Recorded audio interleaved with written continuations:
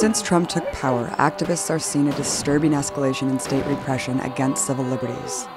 Most notably, the case of the J20, where over 200 protesters and journalists mass arrested at Trump's inauguration are now facing years, even up to decades in prison. To learn more, I spoke to lawyer Mara Verheyden-Hilliard, head of the Partnership for Civil Justice Fund, who's been defending protest rights for over 20 years. I started by asking her to explain the details of this shocking case. So on the first day of the Trump administration, on Inauguration Day, there were tens of thousands of people who came to Washington to demonstrate their opposition to the incoming administration. And that included a massive rally along the parade route itself, where at large portions the demonstrators against Trump completely outnumbered those who came to support him. But additionally, there were demonstrations that took place away from the parade route. And there was a march that was marching through the streets of Washington, D.C. against the Trump administration. Now, some people who were marching alongside that group broke windows, engaged in property destruction.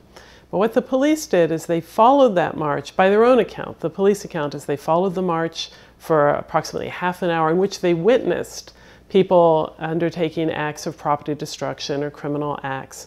But they didn't arrest the people when they saw them doing that. They waited till an arbitrary time and place and did a dragnet arrest, a mass encirclement of 200 plus people who were in proximity, and swept them all up and charged them all with riot offenses, conspiracy charges.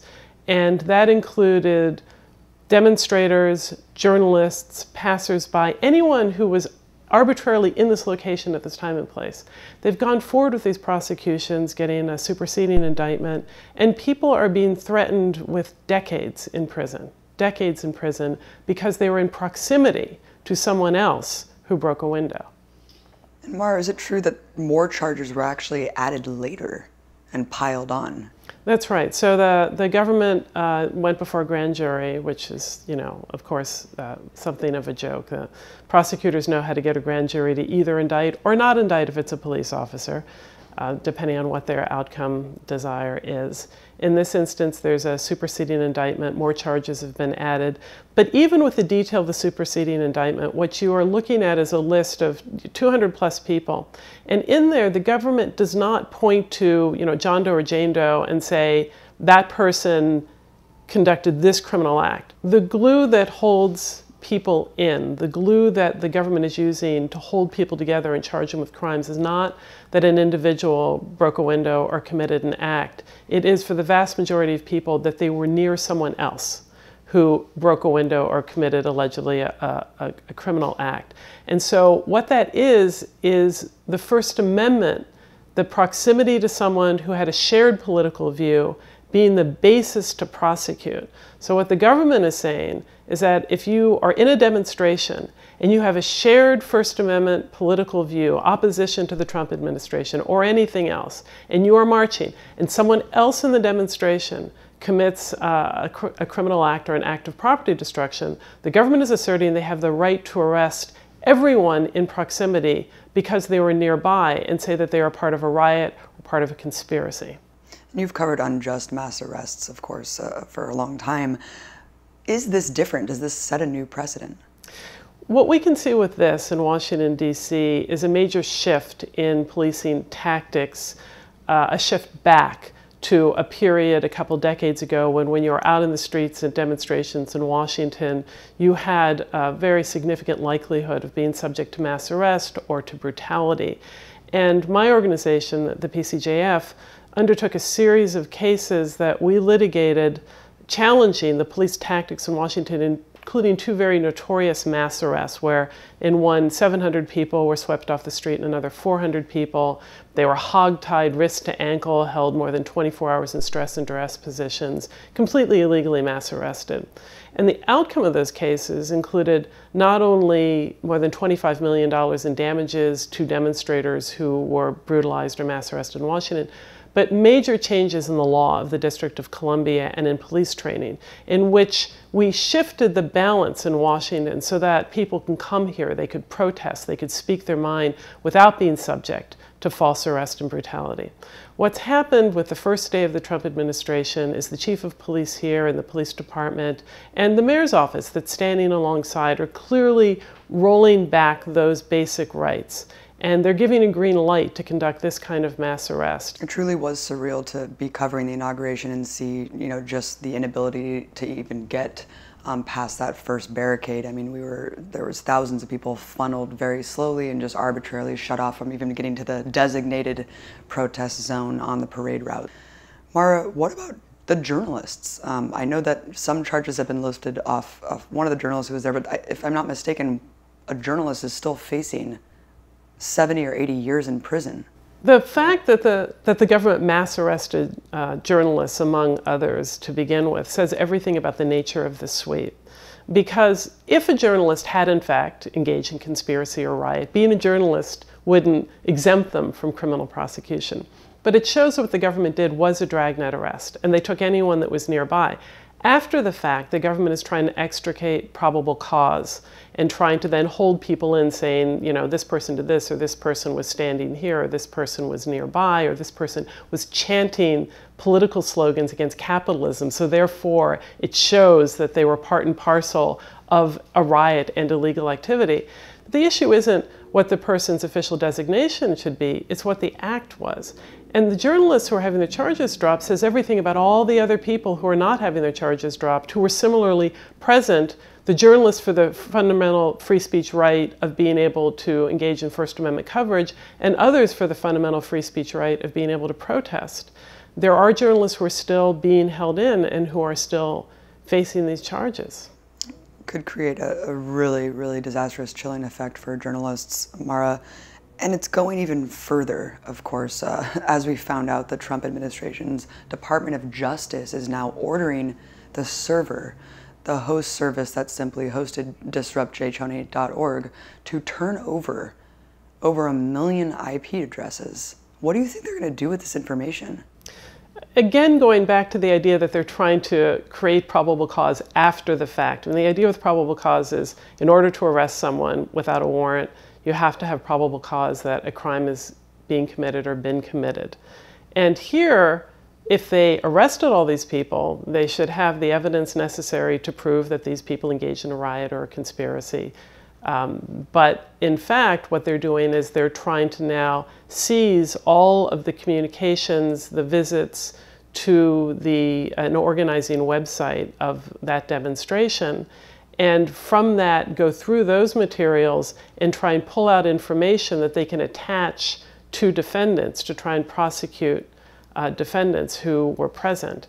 With these indictments, with the court upholding so far the right to charge people with riot and conspiracy offenses that truly turn on the fact that people had shared political views, not acts, is so dangerous as we move forward into this era. What would this mean if the charges actually went forward and everyone did go to prison for the time that they're being threatened with? What it means for all of us is that if we're participating in a demonstration and we have no intention of engaging in anything that is unlawful, but someone else in that demonstration, be it a demonstrator or frankly a police agent provocateur, engages in a criminal act, window breaking, property damage, what the police want to be able to do is arrest everyone who was present and say, well, you were there and you didn't disband your political demonstration in the face of someone else conducting a criminal act, or you didn't leave, or you were just in proximity,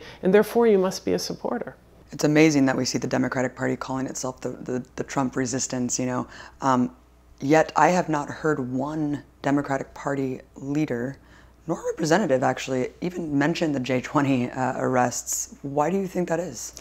I think the J20 arrests, as they occurred and as the press covered them here in Washington, D.C., the mainstream press, was extremely supportive of the police chief, extremely supportive of what happened. There's, ample footage being played on TV over and over again of windows being broken, of a limousine being set fire. And the problem with all that is it speaks nothing to the real danger of what's happening for all the people that were participating, that didn't break a window, that didn't set the limousine on fire, but were engaging in expressive activity, but happened to be out at that demonstration on that day when other people undertook these acts. And the police, and the way that they're pursuing this action, again, is guilt by association. And the association is the lawful portion of the activity. And it's notable that this was the first mass demonstration that occurred under the leadership of the new police chief, Peter Newsham, who had just been appointed interim police chief and has now been confirmed as the chief of the District of Columbia. Trump didn't pick him. The Democratic mayor of the District of Columbia picked him. So, Mara, in the wake of Charlottesville, the Trump administration did a lot of things, right? Conflated the left with Nazism, said, Nazis were good guys, but then designated Antifa, or at least put it out there, right, that they're a domestic terrorist organization now, and even warning of now more domestic terrorist operations from this group. Talk about just the history of criminalizing a group like this. In the cases that we've brought over the years since Seattle in 1999, we've seen in the course of litigation and documents that we've uncovered or Freedom of Information Act demands we've made, that the government has routinely pointed to the anti-fascist movement, to anarchists, to Black Bloc, as in the context of being domestic terrorists or being a threat, such that in many ways it's really a box-checking exercise, because it gives license to federal law enforcement and local law enforcement to act against organizing movements, to act against demonstrations. So for example, after Seattle, when there was a massive anti-globalization demonstration here in April 2000 that we ended up litigating extensively, the police were over and over again pointing to the threat that the anarchists were coming. And that was the basis that they were using, the excuse they were using to repress the demonstration, to try and shut it down in advance, to conduct preemptive mass arrests, closures of meeting spaces. And I think that what we're hearing right now, the idea that Antifa is being designated domestic terrorist organization, it's unclear whether or not there is a formal designation. It's not clear if that is actually in existence. But no matter what, we know that law enforcement, FBI, Department of Homeland Security are pointing to Antifa as an excuse and a basis to go after the social justice movement that's standing up against true domestic terrorists, Nazis, Klansmen, people that have a long history of actually engaging in terrorist operations against Black people in the United States, against Jewish people. And it gives law enforcement, and frankly the Trump administration, a way to try and skirt the real issue here, which is that you do have a resurgence of terrorist organizations, of white supremacist organizations, but it's not Antifa. And I think that's also why we're seeing this kind of leaked discussion that Antifa is being targeted as a domestic terrorist organization. It gives the press and the Trump administration, others, a basis by which they can write articles and try and put an equal sign between those that are anti-fascist and trying to stop terrorists and the real terrorists. In fact, there's been more articles condemning Antifa than condemning the neo-Nazis. And even with our work about the Occupy movement and Black Lives Matter movement, it bears noting that in the documents that we got, the many thousands of pages of documents, we have the FBI, Homeland Security, all these other intelligence and law enforcement agencies actually targeting those movements, Occupy particularly, peaceful Occupy movement, under domestic terrorism authority. It seems like a really slippery slope, because let's say the FBI raids your house and finds something with an anarchist symbol on it. I mean, where does that end? How can you designate who is and who's not Antifa? It gives the government license to do a lot that they might otherwise feel some constraint about doing, to the extent that they've ever felt constraint about going after a social justice movement. it's almost a way of a type of gang designation for them, because then they can point to Antifa, say that anyone that's affiliated with it or that they assume is affiliated with it is therefore potentially engaging in domestic terrorist or criminal activity. It allows them to try and open investigations. It allows them to engage in surveillance operations. But again, I'm not really sure that they've ever held back from doing that with the social justice movement on any level whatsoever. And we also learned from Charlottesville and the tragic death of Heather Heyer, of course, who was run over by a neo-Nazi in his car, that it's not just neo-Nazis who are encouraging to run over protesters with their cars. It's police, right? It's actually generic conservatives.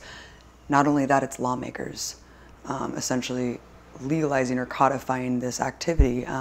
Various states have tried to propose legislation that makes it legal to run over protesters if the person says that they didn't mean to, right? North Carolina, a portion of the North Carolina representatives just passed a bill such as this. I mean, can you talk about this front of the assault? So coming from legislatures around the country, in about half the states so far, and there's approximately 35 or more bills that have been introduced to criminalize political protest activity, and those include bills that would exonerate drivers that run over people who are engaged in demonstration activity if those people are in the street. There are bills that would seek to charge demonstrators for the cost of the police actions against them. There are bills that are across the board trying to take what were traditional sort of civil disobedience misdemeanors, nonviolent actions that people might engage in, and turn them into felonies so that they could charge people and try and hold them in jail for decades or have them fined hundreds of thousands of dollars. And this is clearly an effort from legislators to try and stop the Black Lives Matter movement, to try and stop the environmental rights movement, looking at what happened with the pipeline protesters or the demonstrators in Standing Rock. They're really acting at the behest so often of the fossil fuels industry.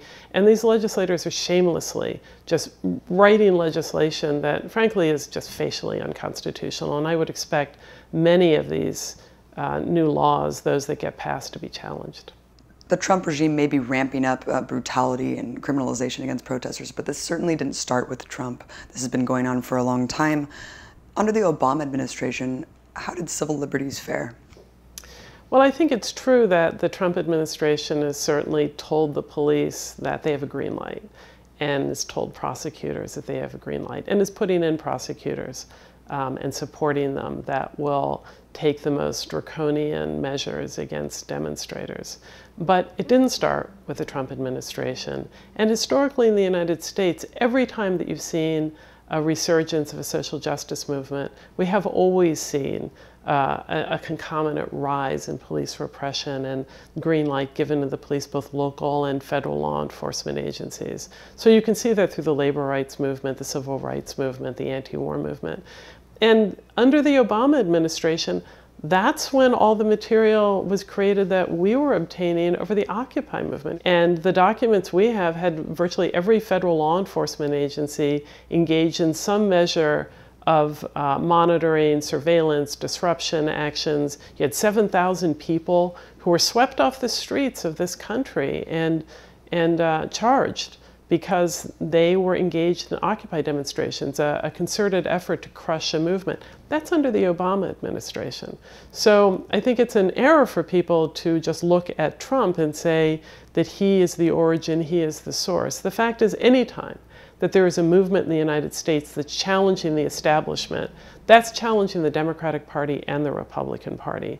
And in that way, they both unite when it comes to an effort to shut down this kind of real grassroots movement. Now, the Democratic Party is going to work to try and co-opt any grassroots movement, give some appearance of embracing it, and try and bring people basically into the voter rolls.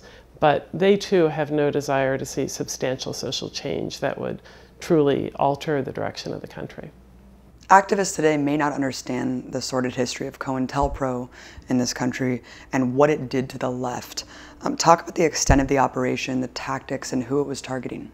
So the COINTEL program, which is the counterintelligence program of the FBI, and as well the CIA had a program, had CHAOS. These were these initiatives by federal law enforcement using ostensibly their charge to stop crime in the United States to act completely as mechanisms of social and political control. And what these programs did, the COINTEL program did, is it went after the social justice movement. It went after the Black liberation movement dominantly. It went after the anti-war movement. The way that they acted against the movement and these movements is through major covert operations where, in addition to the overt attacks by the FBI murdering Black Panthers and attacking demonstrations, there were covert operations where the single focus was disruption, to destroy social justice organizing from the inside out. And they went into organizations, they infiltrated organizations, and the goal was to sow division, not merely to go in and report back, but to actually actively try and destroy what people were doing and to try and destroy groups coming together. So there was a strong effort, a documented effort, to try and keep, for example, the civil rights movement from joining together with the anti-war movement. The effort throughout the United States was to divide groups from each other, to divide groups from within each other, to try and create even false claims and attacks from one group to another group so that groups would be pitted against each other. And it's an extremely effective way to try and destroy organizing.